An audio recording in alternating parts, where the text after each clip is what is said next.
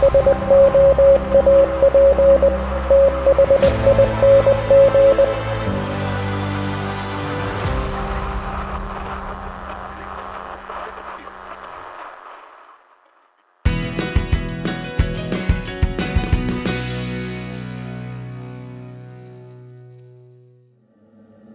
to another shave here in the Soap Thing project. In today's video I'm going to do a sample from Talbot Shaving, who sadly has gone out of business. This one is Holland Glen. And we'll talk about the scent more during the shave. The price on this doesn't really matter because this artisan has went out of business. It is a tallow-based soap. That's about all I'm going to say about the ingredients. And it's quite an enjoyable scent. We'll talk about it during the shave, of course. It's a woody scent, so I think I'm going to go ahead and pair it with some Proraso Red aftershave splash. I think that will go quite well with the Holland Glen. Now for the razor, I'm going to give a second use to the RazoRock German 37 Slant. It seemed to do okay on 2 days of growth, so I'm going to try it again on 24 hours growth, which is a different situation. I tend to need to use a more mild razor and be more careful when I'm shaving off 24 hours growth. That's just how my skin is. Let's take the Maxpedition blade bag and shake it up and pick a random blade. Whenever we do a sample shave, we shake up the blade bag and pick a blade randomly. And this has all sorts of different things in it. Let's pick one. See what I come up with. Grab this one. And what do we have? It looks like we have a Rapira Swedish Super Steel. Kind of a mild blade that should do perfectly well for 24 hours growth. Thank you, God, for that one. And the brush is going to be my 22mm Shavemac Imitation Pearl 22mm 2-band Badger on this one. So let's take all this stuff and do a shave.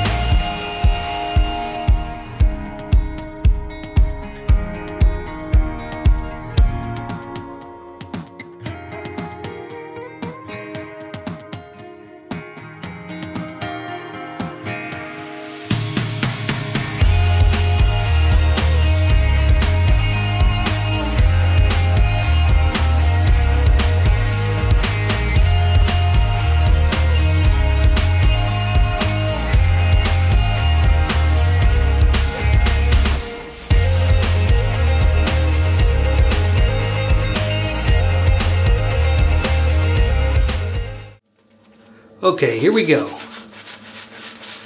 Got the Talbot Shaving Holland Glen coming out of the Langley City Shave Bowl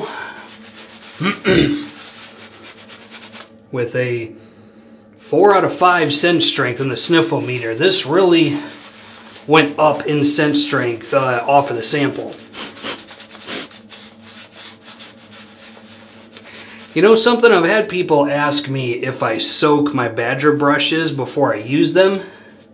And I've answered yes, I do that before. And I've even had people suggest that if I soak my brushes, then I should mention that I do that. Well, here's the thing about that. If I don't happen to mention something, I've been shaving like this for a while. If I don't happen to mention that I do something, the good faith position that you should have should be that obviously I'm doing it. I'm not an idiot. All right, how many people do you see drive by on the road and you don't see them change their oil? Does that mean they're not doing it? Give me a break, people. Okay. We have the RazoRock German 37 Slant with a Rapira Swedish Super Steel and 24 hours growth. Let's see how this goes.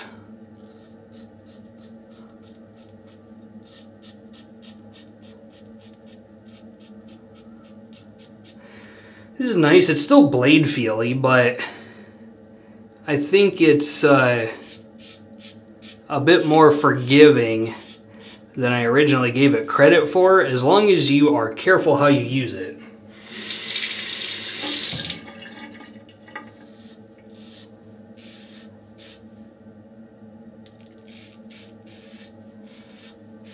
Alright, let's talk about the scent of this soap. I don't have my notes pulled up on my phone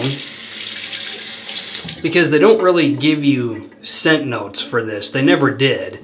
Talbot was always kind of one of those artisans that wanted to tell you a story. They wanted to sort of metaphorically paint a picture for you and like describe an environment that you're supposed to be smelling.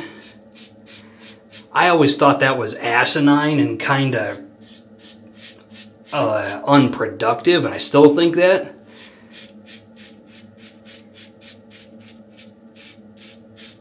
Ooh.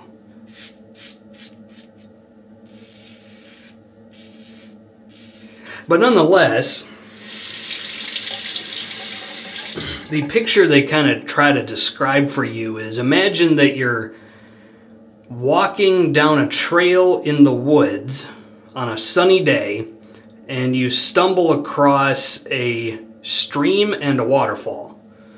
That is basically what this is supposed to smell like. It's woody, it's earthy, it's slightly watery. I hesitate to use the word aquatic, because to me aquatic implies an oceanic scent, which I don't think would properly describe this.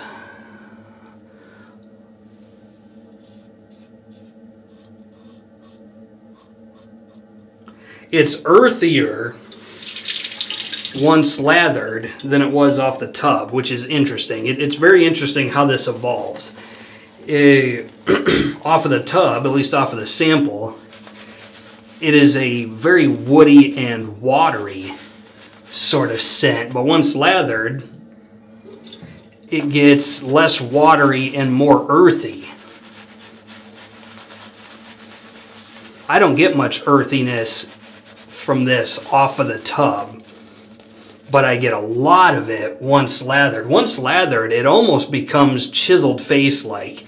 It's just a filthy, dirty, kind of soil sort of woody scent.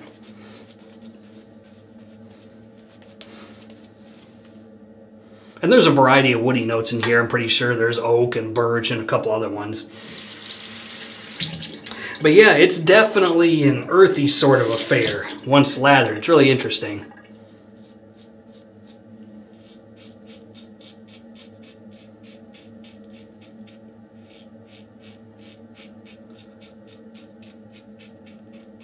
I like it, but it's definitely something I would have had to be in the mood for. I wouldn't call this a daily use scent. It's a little bit of a niche, if we're being honest, even amongst the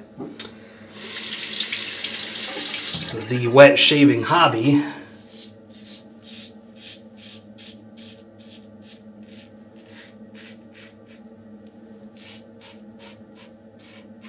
This is an aggressive feeling razor that is less efficient than it feels like it would be. It's blade feely, but not particularly efficient.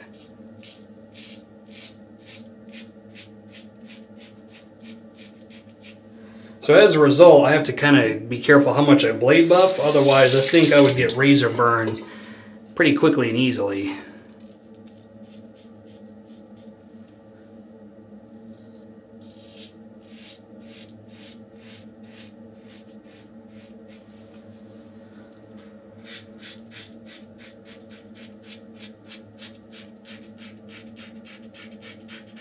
But because it's kind of blade feely, it doesn't lull you into this like false sense of security where you feel like you can just swipe this thing all over willy-nilly and you'll be fine. You're not going to be fine. You're going to tear yourself up with this if you're not being careful.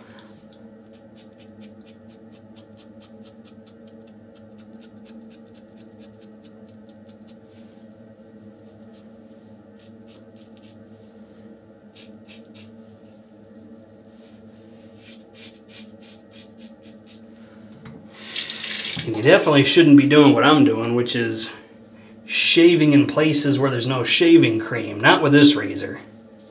That's asking for trouble. Don't be like me. Ooh wee. I think I better stop before I either draw blood or get razor burn. Let's have a rinse.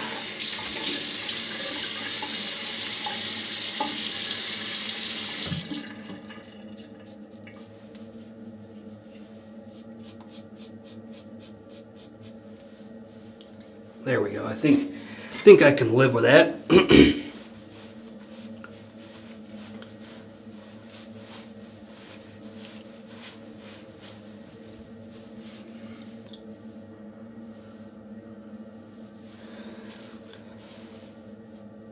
Well, looks like another nick-free shave. There might be a couple of breakout weepers here and there, but I'm not really seeing anything worth mentioning. Well, there might be something right there. Yeah, this is definitely a slow down and pay attention kind of razor, without a doubt. Okay, let's do the Proraso Red aftershave splash. See how this feels on the face. I'm anticipating a little bit of a sting.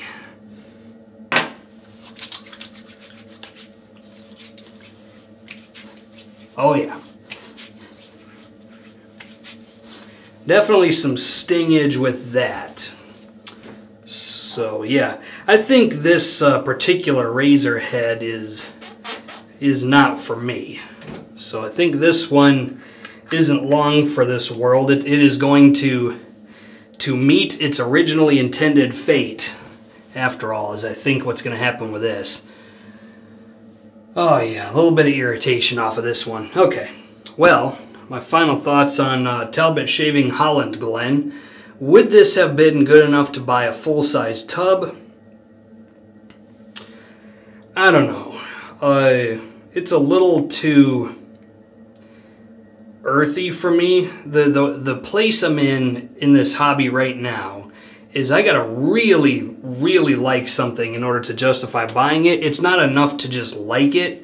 It's gotta resonate with me on some level or another, or it's gotta be just a whoa, amazing kind of scent. And this doesn't quite make that mark. And so I think even if it were still in production, it would probably be a no thanks for me. Unfortunately, but That's just how it is. Not everything that comes across my shave den is going to be an enjoyable scent. Sometimes things, while you may like them, you don't like them enough to justify a purchase for a full-size tub. That's all I'm going to say about that. Questions, comments, put them in the comment section of the video. Otherwise, this is Soap Thing telling you, shave like you mean it. Thanks for watching.